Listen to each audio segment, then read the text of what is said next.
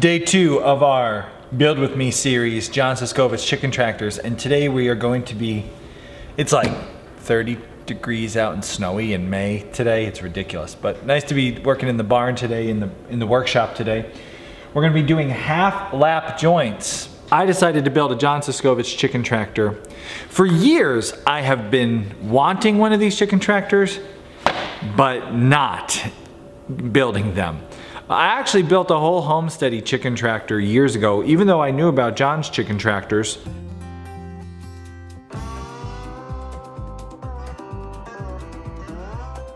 No, we're not. Ready? Let's see, ready? 1, 2, 3. And I kind of blame the half lap joint.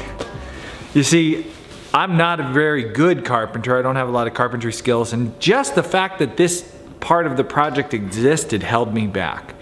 Creating a joint in the wood, basically I'll show you John's picture of what a half lap joint is.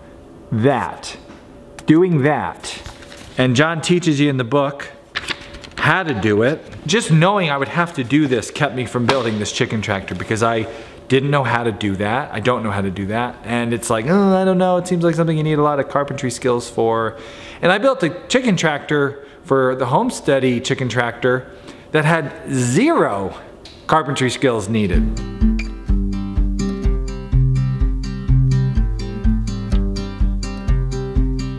It was completely made, almost completely made of metal. There was a door in the front, so you needed a little carpentry, but mostly it was metal, radiator clamps and zip ties.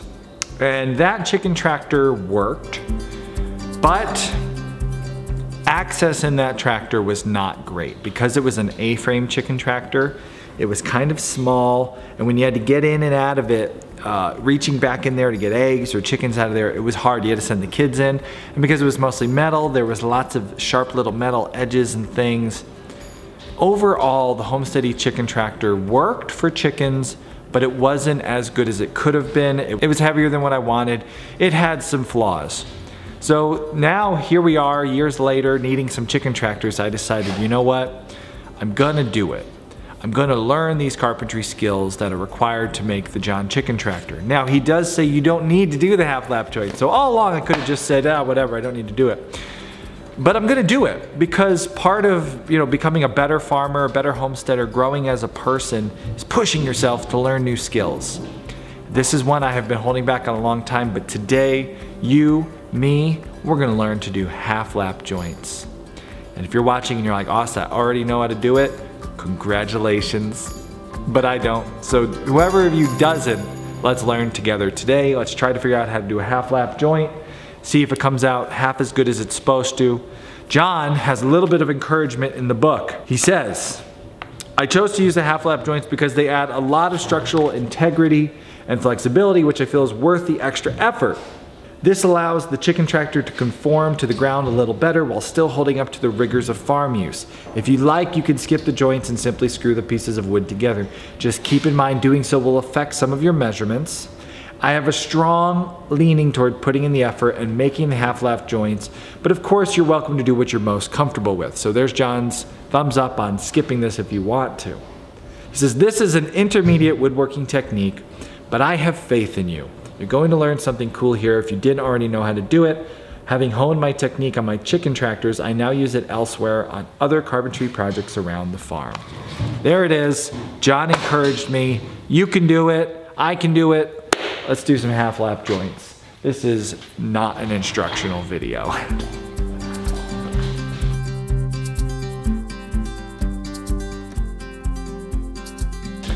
right, I gotta cut like a ton of 3.5 inch half lap joints. So I'm gonna cut a template here on this little block of wood, and that way I'll be able to mark all these really, really quick with my template.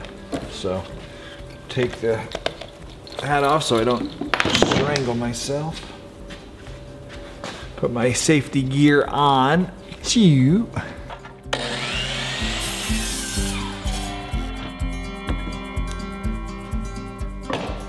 This was silly of me.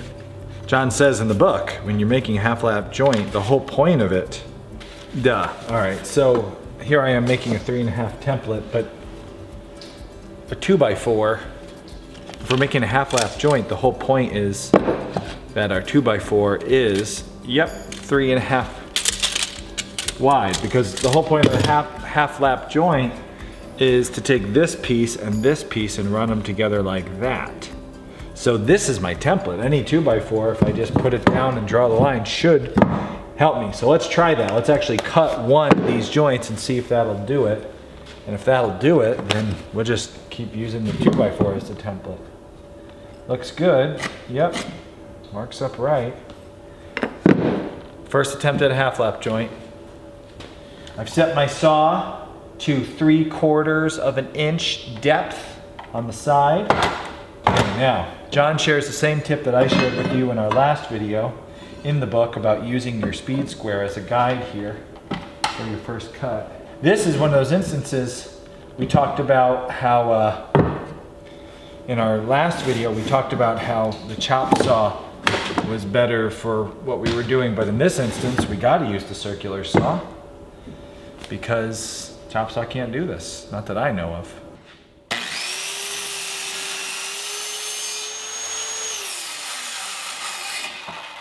I forgot to put my earring protection on.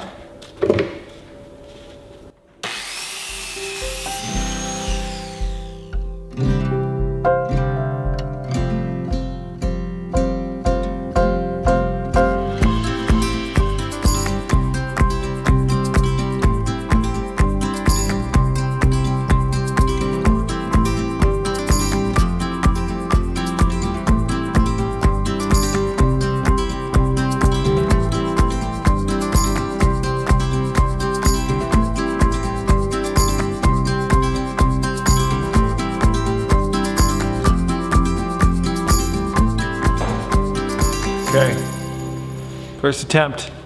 Now we chisel it smooth. Whew. There's gotta be a better way.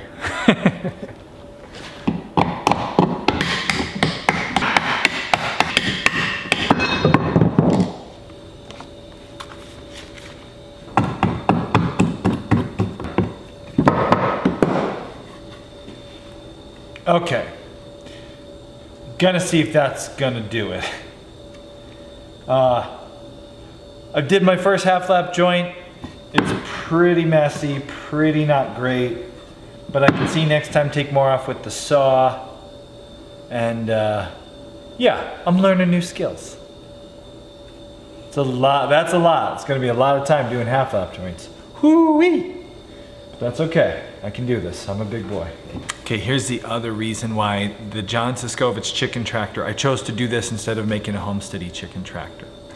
So, the Homesteady chicken tractor access was not as good as the Suscovich chicken tractors. Cost-wise, Homesteady chicken tractor is a bit more expensive. Weight-wise, it's probably a bit heavier because it's a lot of metal. Animals. The Homesteady chicken tractor could only do chickens. There was not a lot of headspace. This is, I think, why the John Suscovich chicken tractor is better than most designs out there. You can, in a Salatin tractor, you can put a bunch of chickens. Maybe could put some rabbits. I think it's a Peterson chicken tractor out there. You can put chickens, maybe rabbits. This little structure, because of its Gothic style roof, you can put chickens, rabbits, turkeys. You could let your lambs use it for a little place to go and get out of the elements. You could put so many different kinds of animals. Our little mini pigs might be able to use it as a place. They might tear it up. I'm not sure if I'd let pigs go in there, but the mini ones, the small ones, could certainly use it as some shade. The point is, it's a lot more, you can get a lot more use out of a Suscovich tractor because of the height. You can use it for egg layers. You can put a roost in there and actually put egg laying chickens in there. So you get more uses from it. And because we're a homestead with a lot of different animals, all the time there's a need. Quick, we got to put this animal in a little structure. If I have a couple of chicken tractors sitting there, there's bound to be one that's available. I can put some whatever in it. So it's very versatile. So while it's going to be challenging learning these new skills, it's going to take me a long time to do these half lap joints. This video is basically just going to be me doing half lap joints to music.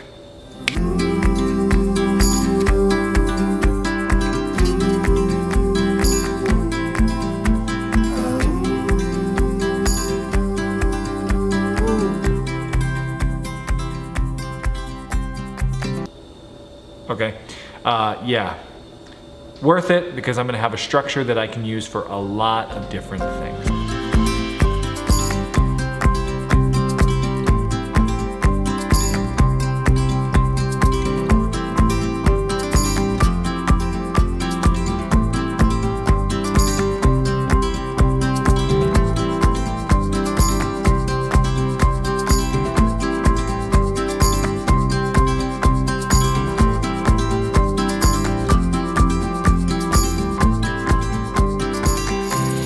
We're all done with every single half lap joint, and I have to say, it's kind of like what John said in the book. They are a next level carpentry skill from basic beginner. They were a little complicated, and we did use a little bit of a cheater method on some of these pieces.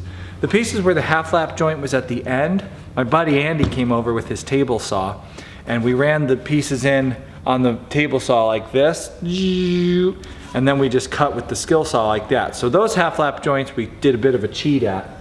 But the ones with the center half lap you can't really do that with, so we had to do it the way John showed in the book. And in the beginning it's a little overwhelming. You're thinking like, oh man, I gotta make a lot of these and this is hard.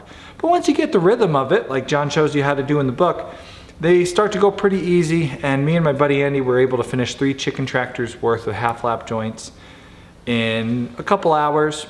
This is funny. I didn't even read this paragraph. John describes it almost exactly what I just said. You'll get into a rhythm while making these cuts. It seems a little daunting at first, and then you'll become more comfortable and settle into it. You'll be done before you know it.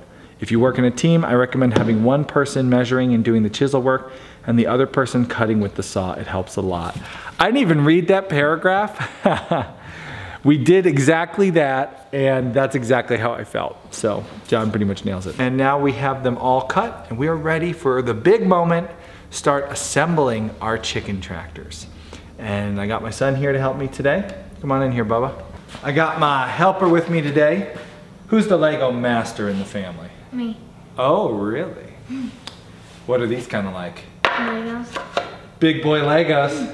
And we're gonna build ourselves a Lego chicken tractor. What do you think? Sounds good. Here we go. Let's get assembling. This is called a drill, and this is called an impact driver. Okay? Oh. Do you know what the difference is? Yeah, impact driver and do. Which one's the impact driver? Impact driver. No, this one's the impact driver, and this one's the drill. We're gonna put a drill bit in the drill, okay? All right, put those back. Don't want to lose those.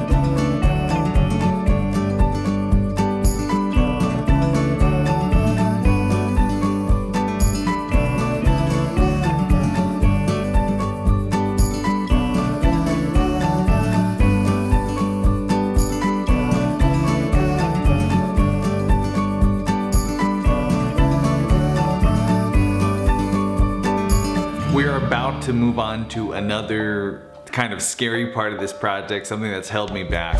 But before we do, it's time to do the Homesteady Camel Train shout out. And today's shout out goes to Georgia and Landon Bright. You may remember Holland's Heroes YouTube channel was featured on an Ask Homesteady. That's Georgia and Landon. You can go check them out, click the link right there. Tell them hello from Homesteady. Mother and son team going at the homestead thing. Give them some support. Georgia writes, my son was put on the spectrum and given a class 2 narcotic medication that I have always been uncomfortable with. I cannot wait to try camel milk for him. I ordered her book already so I can order some milk. That's the book Camel Crazy, all about camel milk. We did the interview on this channel.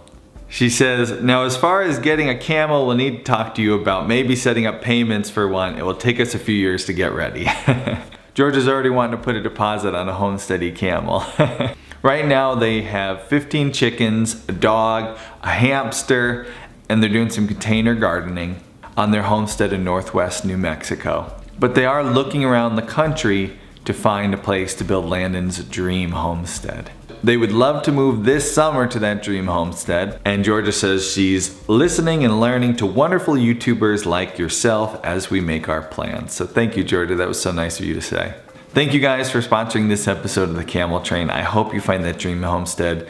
Everybody go say hi to Hogan's Heroes, give them some love, subscribe to their channel, you can follow their homesteading adventures. Now let's get back into building our chicken tractor and the next complicated thing that had me worried and held me back from building this thing sooner. Now we're diving into the section of the chicken tractor where we have to bend EMT conduit. I both love that John uses EMT conduit and hate it. EMT conduit is strong and lightweight, so awesome for this purpose. But it does take learning to bend conduit with a conduit bender. Another skill that I don't have that has kept me in the past from doing this chicken tractor design. I've always looked at it and thought, oh, I don't know how to bend conduit. I'm gonna mess that up. It's gonna waste money. I'm not gonna do it.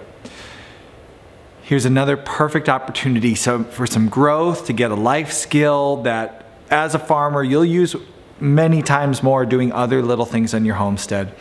So while this has held me back in the past, and I've said, I don't want to build this chicken tractor, I got to learn to bend conduit, I'm going to learn to bend conduit. I'm going to do it. I got a conduit bender, I got the conduit, and it can't be that hard. And one of the things I love, John reminds you, in the book, he says, don't fret if you're off by an inch or two on your bends. It's a chicken tractor. You'll be fine.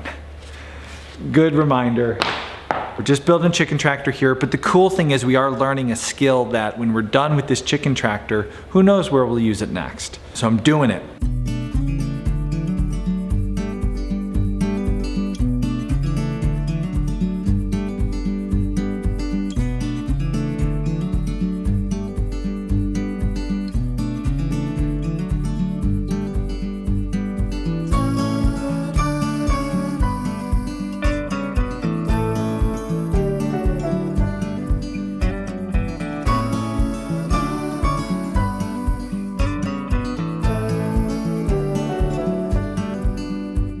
Alright, I finished up all of my 90-degree angle arches, as you can see over there.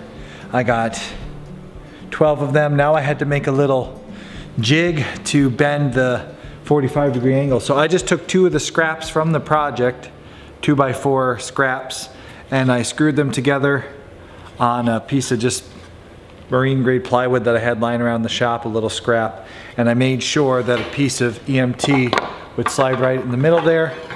Now I can go place it on the ground and hold up.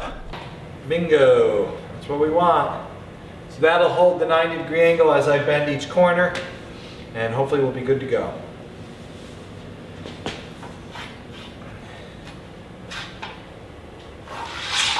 It's a new morning with these chicken tractors. I've actually finally got enough of it pieced together and on the ground, and I've just been shocked by something. And yet another reason John Suscovich's chicken tractor is one of the best, if not the best design it's definitely the best design I've seen, and why it's definitely better than the Homesteady design. Let me show you this.